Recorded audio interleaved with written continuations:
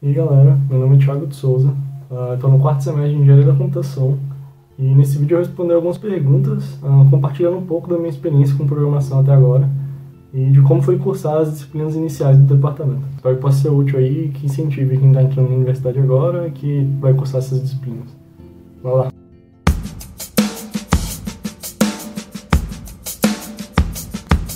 Bom, então, o meu primeiro contato com programação foi na universidade. Pra falar a verdade, eu nem gostava muito de programação quando eu entrei, tanto que eu entrei para a universidade para outro curso, acabei trocando aí no meio, mas a minha primeira experiência foi com a matéria de APC, Algoritmos de Programação de Computadores. Ela meio que mudou assim, minha visão de programação foi totalmente reconstruída.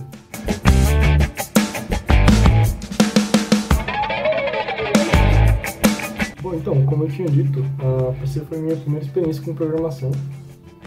Foi quando eu realmente me comecei a interessar pela área. Foi quando eu descobri como a programação funciona, né? E assim, é uma experiência bem diferente para quem nunca tinha tido contato antes. Meio que a porta de entrada, assim, para programação. Quer dizer, tem o computador, que é essa ferramenta extremamente poderosa, que consegue resolver vários seus problemas, mas que ela é um tanto burra. E você é o ser pensante por trás dela. Então a programação é a forma como você se comunica com a máquina para ela fazer as coisas que você quer que ela faça. Foi uma experiência bem diferente de tudo que eu já tinha feito até então.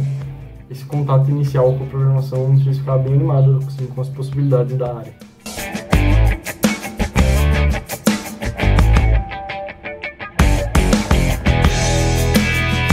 Bom, então, eu aprendi bastante cursando a disciplina de estrutura de dados. Assim, é uma matéria bem importante para o curso. É onde você começa a ter contato com projetos mais robustos, mais reais de programação. E assim, tudo que você for fazer que está ligado à programação, provavelmente uma hora você vai ter que usar uma estrutura de dados. Então assim, é a forma como qualquer informação é armazenada no programa. Então é muito importante ter esse domínio, o domínio dessa matéria aí.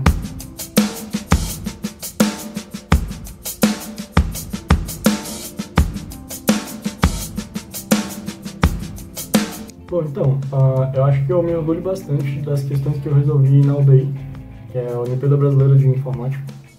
Até então, se eu não me engano, a UBI nunca tinha ganhado nada na Olimpíada.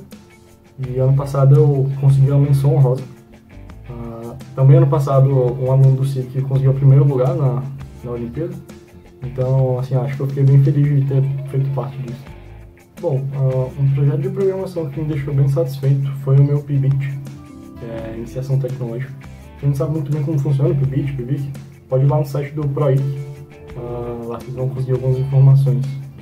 Basicamente no meu PIBIT eu desenvolvi um programa para converter questões de programação entre plataformas diferentes. Foi uma experiência bem legal, assim. Eu comecei a dominar a linguagem que eu não conhecia direito. Tive muito contato com o professor, então deu para adquirir várias experiências. E assim, eu fiquei bem satisfeito quando você chega no final do projeto e você tem um programa funcionando. Para mim foi uma experiência bem legal mesmo.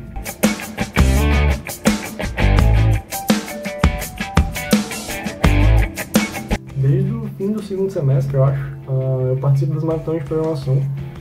Nesse ano, eu e o meu time a gente está estudando bastante para tentar conseguir uma vaga na nacional. E assim, a maratona ela cobra do aluno um domínio bem amplo assim, de algoritmos e estrutura de dados.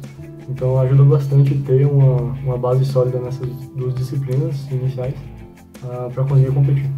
Quem se interessar por maratona, vocês podem entrar no grupo do NBALUM, é o nosso grupo de estudos lá do NB. E assim, é uma experiência bem legal participar das maratonas. Essa habilidade de conseguir resolver problemas difíceis é bem útil assim. Bom, além da maratona, nesse semestre eu começo o meu PIBIC, que é a iniciação científica, também na área de programação, mais especificamente na área de mineração de dados.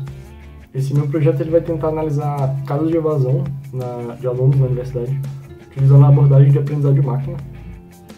A ideia é basicamente tentar prever possíveis casos de evasão antes que eles ocorram, e tentar abstrair algumas informações relevantes disso.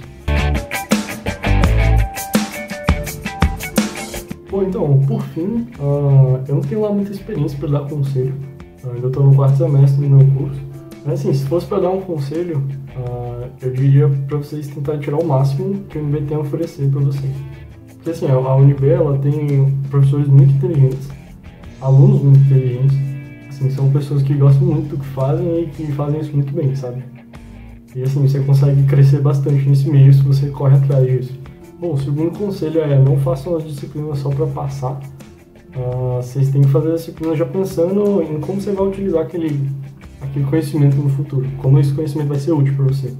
Bom, eu acho que por último, e também acho que mais importante, corra atrás de atividades extracurriculares.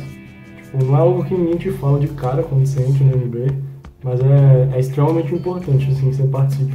Eu falei das minhas experiências com maratona e com iniciação, mas assim, existem várias outras atividades que vocês podem participar, desde empresa júnior, equipe de competição, startups, intercâmbio, projetos dos próprios alunos mesmo, é onde você vai conseguir aplicar o que você sabe na prática mesmo. Tipo, são nesses momentos onde você vai adquirir mais experiência e é o que vai te motivar, assim, mais para continuar dentro do curso. E assim, são nessas atividades onde você vai realmente desenvolver suas habilidades. Não só técnicas, mas tipo, habilidade interpessoal mesmo, saber aprender a se comunicar, essas coisas são competências bem importantes. Enfim, acho que é isso que eu tenho para compartilhar. Boa sorte aí nesse trajeto. Falou!